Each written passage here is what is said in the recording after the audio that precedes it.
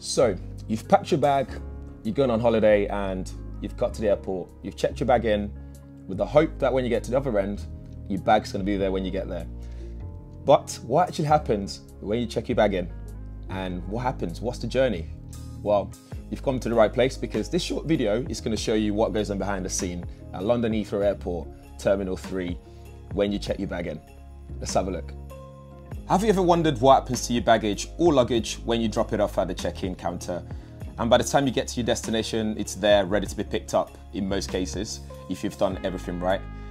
Well, this is an insight into that other journey most people don't think about when it comes to traveling. Partnering with Heathrow, we have a chance to see the process of checking your bag, stacking them, storing them, and getting them securely to your destination at Terminal 3, which saw 19.5 million passengers on 94,019 flights in 2018 alone. Since opening in 1961, T3 has seen a lot of technology advancements to help speed up how your baggage is handled. Going up to the baggage area alone is fascinating, and once you get up the lift, which also shows you how many meters above the ground you are, you're welcomed by over 13 kilometers of baggage belt. And if you're wondering how your baggage gets from T3 to T5, there's an underground tunnel with individual carts to carry baggage at 30 miles per hour.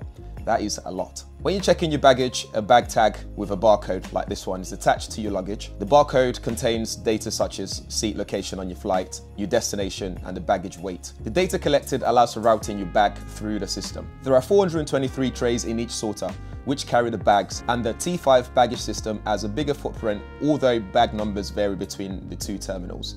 Before a flight is built, a term which means building cargo and luggage crates that goes in the hold of the plane. There are huge baggage x-rays that scan the contents of the baggage, a process that previously required manual checks. Bags are x-ray screened for harmful or prohibited items before being built into containers. Once the baggage has been checked and rendered fine, they go through the belts to be handled by 2 robots and 3 robot arms. Baggage that isn't ready for flight, so for example, when you check in, let's say 9 AM for a 7 PM flight, they get sent to a storage where there are 4,856 spaces available, and robots are programmed to locate what's needed and sent off to the next area where the flights are built. The belts use laser beam photoelectric cell continuous beam, big mouthful. So when the laser breaches, the system knows when to move and stop automatically, and it can even route empty tubs back to where they can be used again.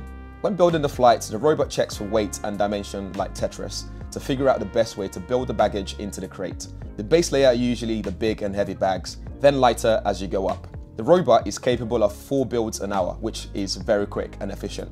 There's also a manual loading area which uses another high-level robot to help the operator carry up to 50 kilos of baggage and load up to 40 bags in 5 minutes whilst taking away the strain of manually lifting anything.